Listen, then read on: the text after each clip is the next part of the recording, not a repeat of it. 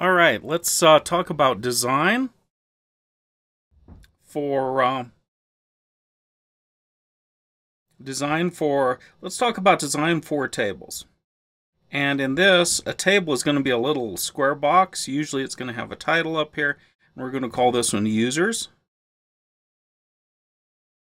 And we'll say for every user that we have multiple records in another table called auth tokens. And I'm just going to call that a token like that.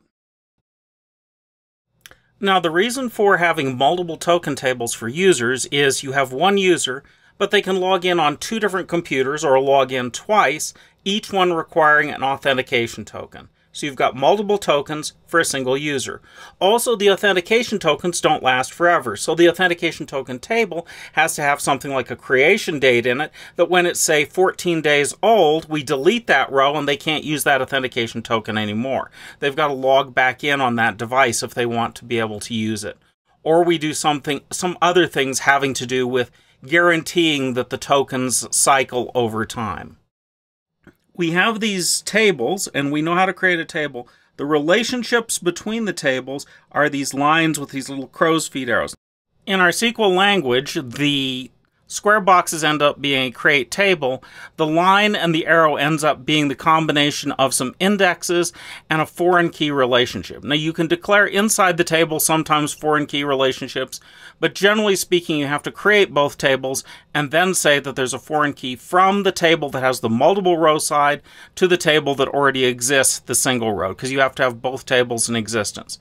So that line in between with the crow's feet actually gets declared in our code, in our SQL code, when we create the table. Now, that's not the only kind of symbol.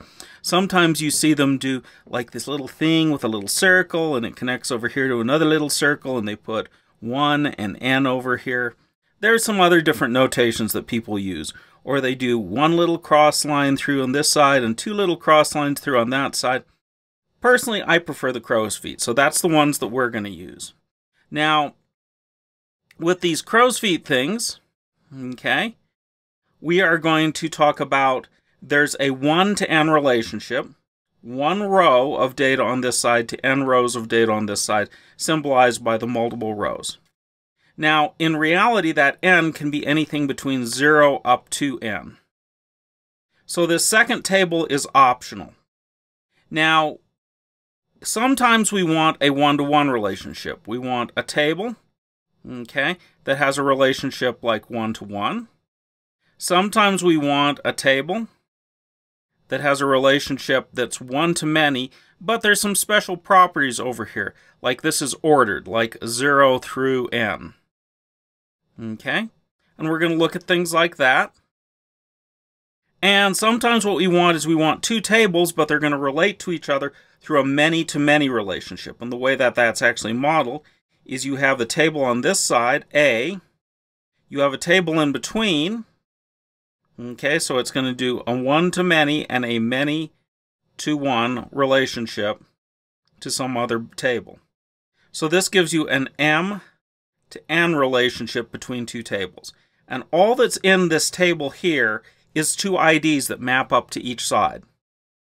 So we can look at the actual data, but this is kind of the relationships in an entity relationship diagram. And most databases are designed with them.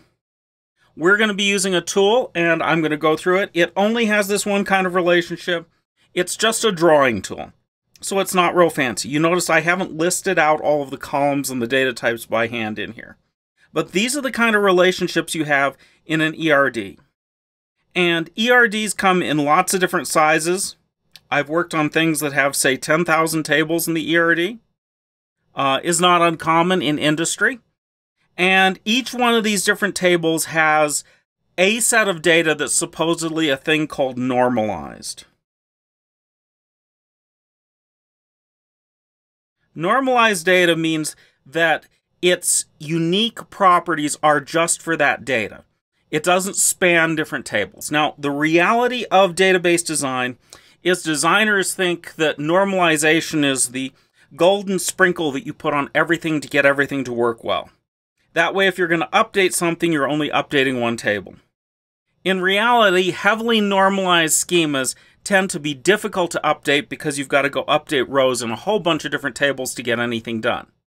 And some degree of denormalization quite often is really useful for performance because it allows indexes to index to certain kinds of things well. Remember, in some databases, nulls are not indexed. In Postgres, they're indexed, but they're not necessarily indexed efficiently, which means sometimes you want to use partial indexes so that you only index the actual data values in a column, not all the rows, because most of them are null. So this whole process of normalizing everything is something that lots of people spend a lot of time on, and then you, as a person that's actually using and building something with this, you may come back and say, well, I really need this query to work faster. And because it's hitting this one special case here, what I really need to do is I need to stick an extra row in there that has a dummy value like 0, so that everything is going to be tied together on an index. Now, also some applications, and I'm thinking of Python to Django, think that every time you create an original table and you have a one-to-many relationship, this foreign key relationship over here, you have an index on this side that you need, but it puts an index on the other side. And if you insert these in the order of the users and then the tokens, which was generally speaking the way that you're going to build things, okay, having an index on the other side does you no good, it just takes up space. So there are some strange ideas out there about indexes and normalization. If you look at stuff and say, a users table should only have user data in it. It shouldn't have, like, account usage data in it, because that should be in an account table. And you say, what data is closely associated with users? And that's what you put in the user table. Then you do pretty good at figuring out what is normalized and what isn't. And I would never say normalize for the sake of normalizing. Okay, that is like a crazy person's idea of how to make everything work. What you see is that very often what you really need when you query stuff is you don't just need one table returned, you need that table and some other data from some other tables. Which is why when you build out your API, quite often you're going to want to build in selects that make it easy to render information on the front end, which is not table by table, row by row, but what are they going to view? How are they going to view it? Am I sending all the data to them in one request? Because the slow piece is not the browser, the slow piece is not the database or the server, the slow piece is the connection in between. And if I can minimize the number of times that a request is made, then suddenly I get good performance. I was working on a project over in Europe, and I wasn't in Europe, I was here, but I was working on this project attempting to fix their performance for a commercial application that on its main page that every user used, they had gone and normalized their database, and when it painted that page, there was over 140 selects that it took to paint the page. Because it had to select the data, and then it got a list of IDs, and then for every ID, it went out and selected each one of the rows for that, and then it selected some other thing, one row at a time. And this is the object model that they had built. And I looked at this and I went, well, the problem with your object model is what you really need is a stored procedure in the database that selects all this data in the database all at once, packages it all up, and pushes it out for this request. And I reduced their 140 to actually 2 selects. One had to do with security. If it passed that, then it did the data. And it did a stored procedure in the database, and it ran about 60 to 70 times as fast. Not quite 100 times as fast, but 60 to 70 times as fast as their original thing. And it made their product work.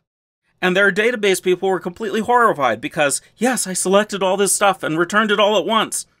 And how are you going to update it? Well, if you're putting it all together in your application server and you're selecting it anyhow, how are you going to update it anyhow? You're going to have to break it down and build a whole bunch of different updates depending on what you want to update, which is what they'd already done.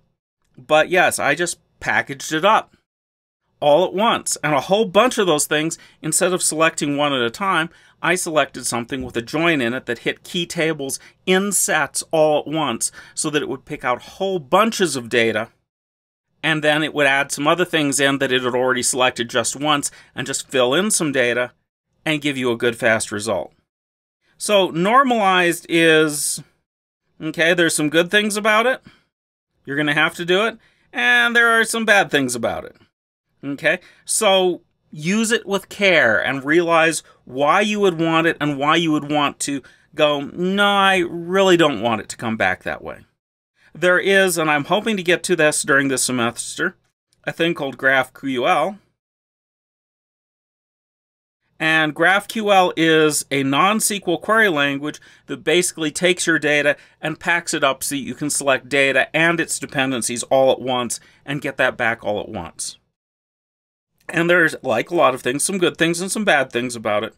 But for selecting certain kinds of data where you want to package stuff up and you want to go not just one table at a time and one row at a time, but one set of data across multiple tables, this can be a really good thing. So hopefully that explains what you see in ERDs. If you get some of those other notations, figure out which one is which. And I don't know, when I sit down and I build a table, I do a create table statement, what I'm thinking in my head is the design in the ERD. And sometimes, you know, I have posted up on my wall right beside me, there is a design that I've laid out as an ERD, and then now I'm coding it. And some tools have the ability to go straight from the ERD to the SQL, with varying degrees of quality.